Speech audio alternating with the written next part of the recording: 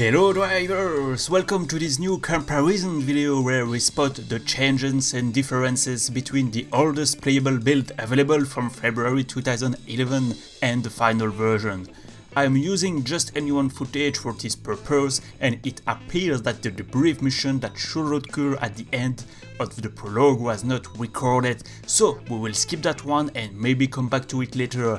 Instead, we will directly go to the bridge between the prologue and the first chapter, which will be the main topic of today's video.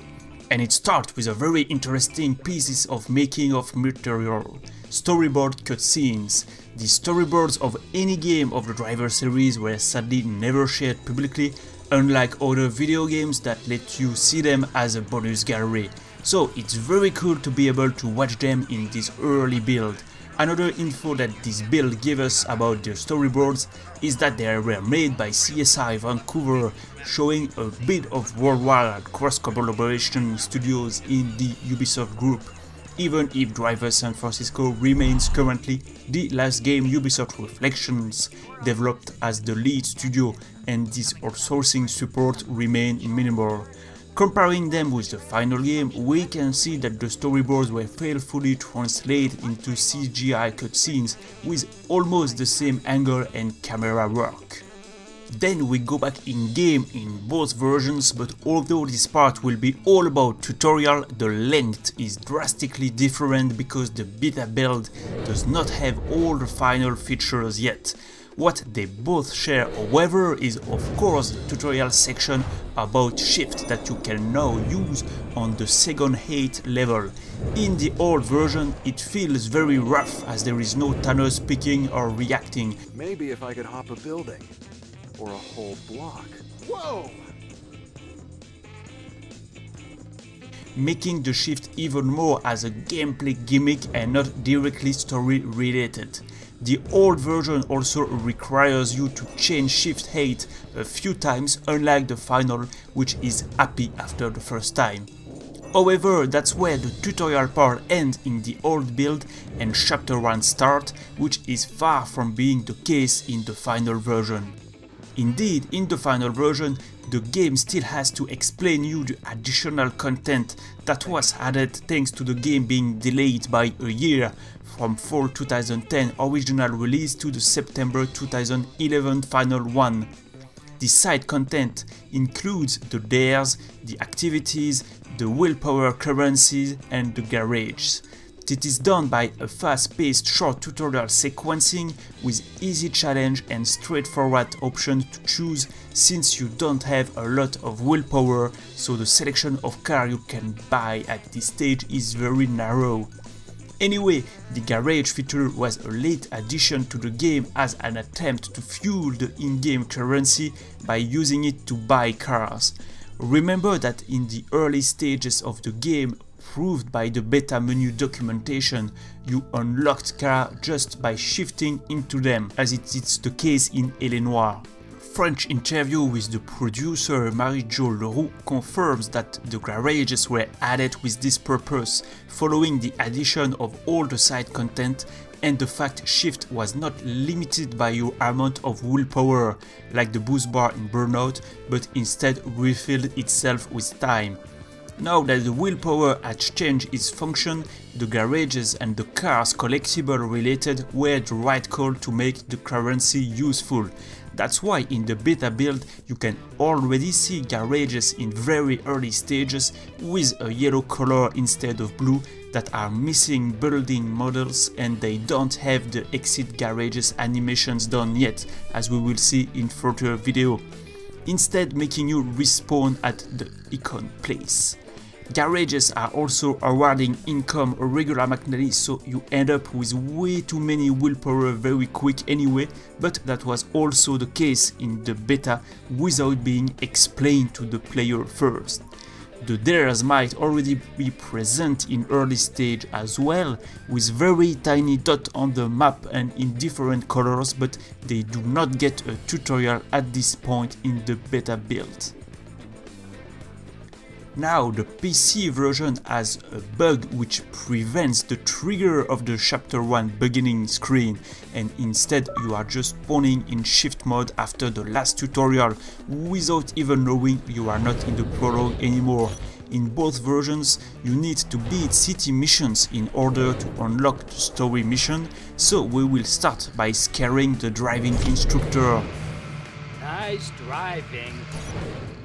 You can see that Tanner has a different face in the picture-in-picture, but the mission remains the same, with the exception of the actions such as big jump giving way more heart rate bits in the beta, and when the objective is reached, there is an additional dialogue before the end screen. Half-price lessons and a bit of respect? Please, anything you want. The text of the mission successful screen was also changed, and the car will abruptly despawn when the mission is done. You also get another tutorial, this time for RAM, which is absent from the beta at this point. Just pick a car, John. There is still one city mission before unlocking the story one. Let's head up to Meet the Heat, where we are for the first time chased by the police. That's where we can see a change in the end user display, the number of police vehicles chasing you. It is placed at a different position next to the map, and it uses the same font as the speedometer in the beta, while it is placed next to the timer in the final, and it uses its font in accordance. That's better because in the beta, if you expand the in-game map, the police icon does not move and it blocks a bit the readability. Tanner's face in the pip is still different, as you can imagine. You might have spotted at this point that the city missions were giving you a lot of willpower, while they do not in the final version. That's why in the beta you are already at 60,000 at this stage and only 6,000 in the final version. They balance the rewards and earning with the additions of dares, activities and the garage income, so you don't have too much willpower too soon, I believe. The end of the mission lacks the short in-game cutscene as it does in the final, with the meeting of someone that has a jacket with the logo of the local supermarket on it. I'm gonna have to help him any way I can. Now it's time for our first story mission of chapter 1. It was also rewarding you with willpower, and the mood is very different during the in-game parts of the cutscenes, not really matching the mood of the CGI parts.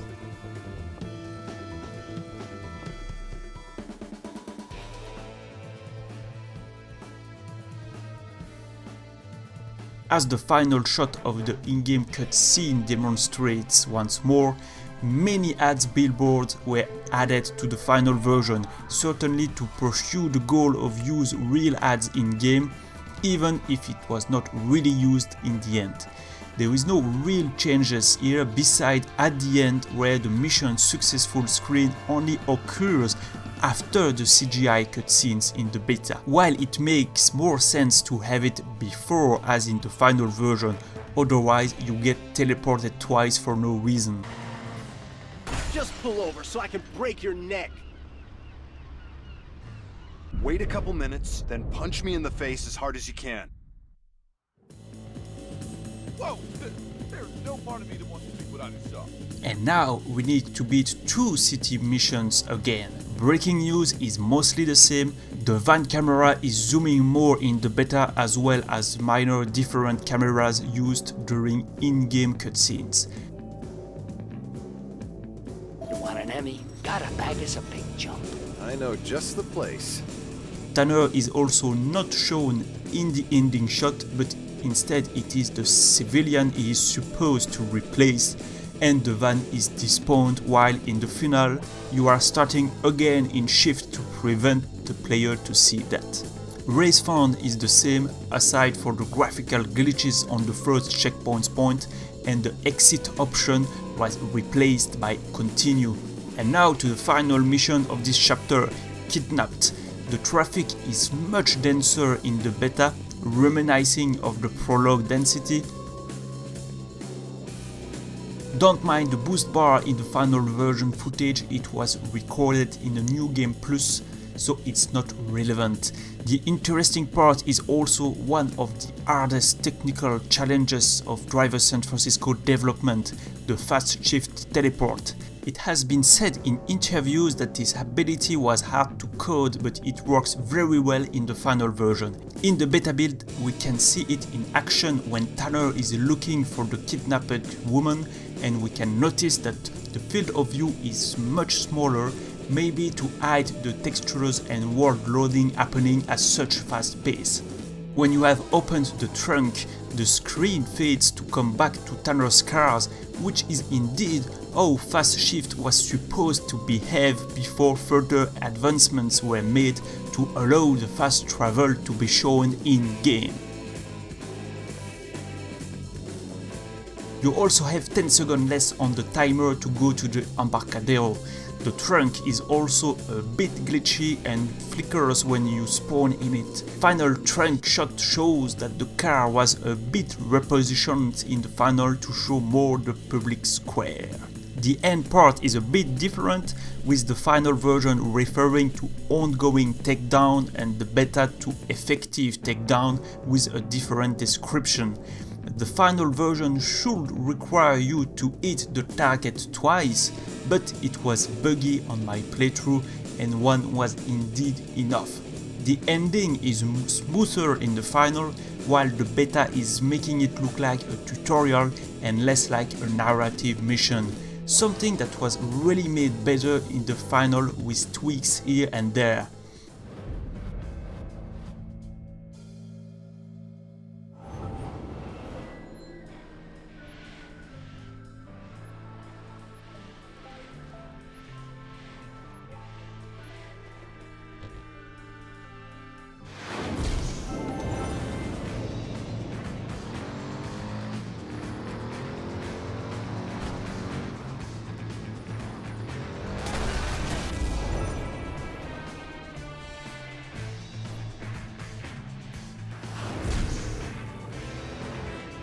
Well done. Why, thank you. The in-game cutscenes has small differences, such as different camera angle, but it shows once more that the hospital design was not finished at all, as you cannot expect it is an hospital in the beta, as no specific assets were placed yet. And now, one of the final differences for today, the evidence board, which is not implemented yet and therefore is only mentioned by the game as a reminder.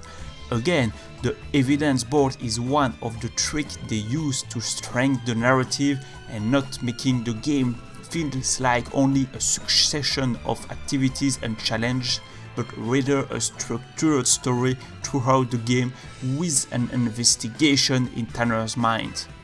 Finally, the city unlock video were already covered in a specific video, but that's the very end of the first chapter, and obviously it is in an early stage and still need a lot of optimization, as the final demonstrates.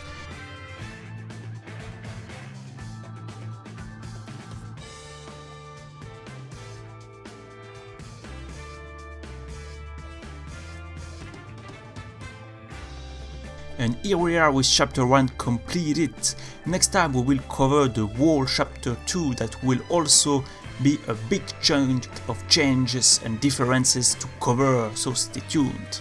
Thanks for watching. It is the Redriver Club time because I want to personally thank my members who are supporting the channel by being film director producers, driverdimension.com, French Contact, Neurosins, Snoopy and Car Guy 50.